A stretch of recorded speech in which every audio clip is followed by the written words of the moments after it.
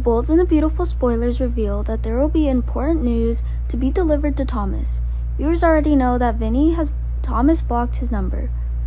But after all, Thomas received a text message that he had not received in time. That helped him find out the truth, and of course that made Thomas threatened, which led to his kidnapping.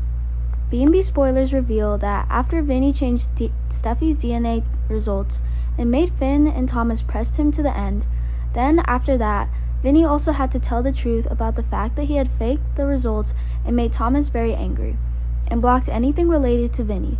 This made Thomas unable to know what messages Vinny had sent him. Also, in the coming episodes, Thomas will find out what he didn't get. Right after Vinny was trying to reveal it to him, when Vinny figured it out, danger was lurking for him, and so he wanted to get help from Thomas. Even though Thomas once went to Liam and accused him of being the one who killed Vinny, Thomas is now certain that he is not guilty.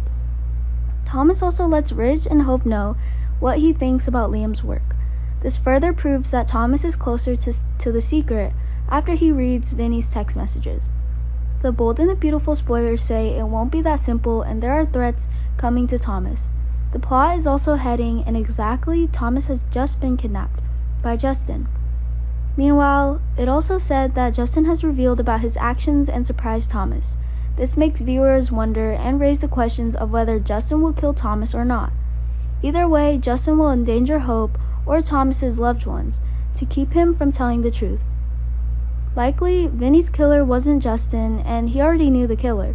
Or another explanation is that Justin may not have anything to do with Vinny's case.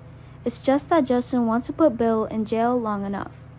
Besides, it's also possible that Justin faked the papers that Bill wanted him to take the reins of Spencer Publications.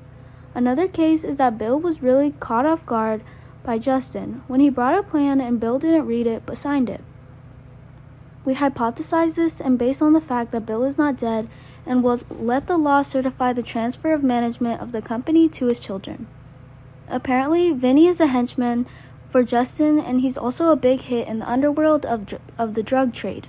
This will keep us trying to get the CBS channel and want to know what Justin is up to next and what's coming for Thomas.